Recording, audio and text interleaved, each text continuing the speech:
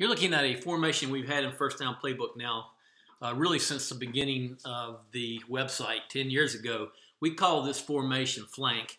It's a formation that's always been a favorite of ours. We coach the tight end position in the NFL, and anytime you've got two tight ends that will block and will also stretch the field a little bit, this is a powerful formation because it gives you a wing over here with a strong run game, gives you a counter game, bringing that F back across. And then at the same time, you've got two skilled athletes out here to run route combinations. And you can't fall asleep, really, once again, if your tight ends can stretch the field over here at all. It just gives you an offensive formation that puts the defense in a bind.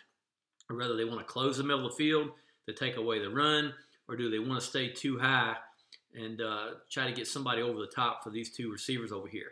Now, recently, we've been adding plays that we call spread wing tee. It's out there. A lot of guys are doing a good job with it. The gun wing tee, pistol wing tee, they got a lot of different ways they're calling it. And they're essentially running the wing tee offense off of it, but they're incorporating an RPO game to where really they're doing the same thing that a lot of coaches are doing or have done with the RPO game with flank.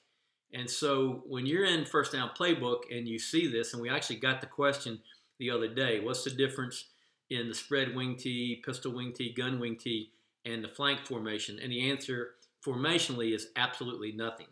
What you're adding here is you're adding, once again, wing tee concepts with a passing game over here, with an RPO where you're reading this defender here to see whether they're going to be in the box to stop the, in this case right here, the buck sweep, or are they going to play over top to help out here on a screen or double slants we got drawn up here.